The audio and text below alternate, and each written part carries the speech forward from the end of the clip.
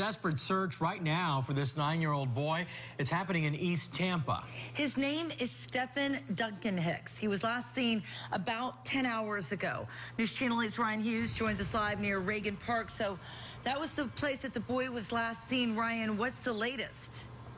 Gail, good morning. At this hour, officers are still looking for the 9-year-old. He lives in the home behind me, the one with the SUV parked in the driveway, and was last seen in this general area. Tampa Police have been here all morning trying to find out what happened to the boy. Now, this is a picture of Stephen Duncan Hicks given to us by the Tampa Police Department. Detectives believe he ran away from home last night around 7.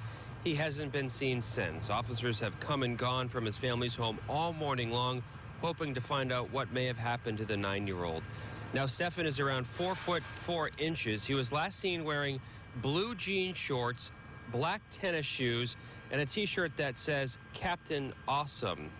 Another live look at the family's home this morning. If you have any information on the whereabouts of this 9-year-old, you're asked to contact the Tampa Police Department. Gail, there is an all-out effort right now looking for the 9-year-old, so if anyone has any information, they're asked to call TPD. Back to you. Well, I know